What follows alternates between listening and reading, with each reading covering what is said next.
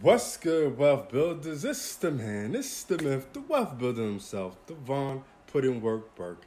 And today, we're talking about my 5 ways to boost your credit score this summer. So let's go. Say that I'm on my grind is an understatement. Don't think I'm thinking you can check my bank statement. I'm about my money, yeah, that's a basic. World domination is what I'm truly facing. Okay, before we get started, make sure you subscribe to the channel because we talk about making more money, saving more money, building a better you and business. So without further ado, let's get to the topic on hand. The 5 ways to boost your credit score this summer. All right, so number 1, get up-to-date information, right? This is imperative. If you haven't pulled your credit scores this year, then what are you waiting for? We're like 6 months in, okay? Your FICO score is what lenders look at, and this is what you need to stay on top of. You can easily go to annualcreditreport.com to request it. Legally, you're entitled to 1 free annual credit report from each credit bureau, but free weekly credit reports are currently available through 2022, right? So take advantage, right? Because without this information, you're operating in the dark. You know what I'm saying? You can't really see much. You don't know what's really going on, okay? You need to know what's going on. That's so you know what to work on. Credit report mistakes happen all the time, and you need to stay abreast to them, right? That's so you can dispute these blemishes and get them off of your credit report. Number 2, chip away at credit report balances. When you have a balance in your credit cards, it can be good, but too much of a good thing can be bad, all right?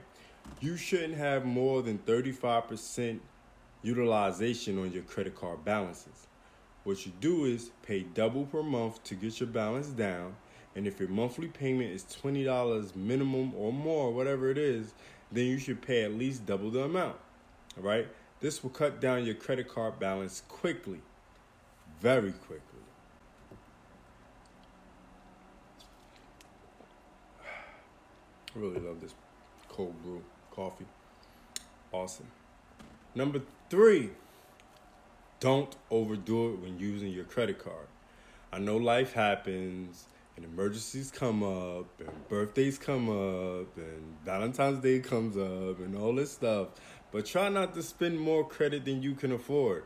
You want to keep your credit card usage at a minimum, like I said before.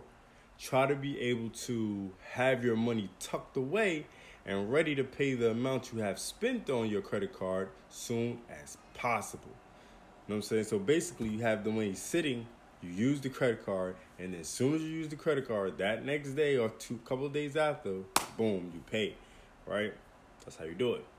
Number 4, pay on time, all the time. Come hell or high water, you have to pay your credit card bill on time. This will give you the credit score you need to get the things you want, all right? Paying late can easily destroy your credit score, but technically, your payment isn't considered late on your credit history until it's 30 days past due.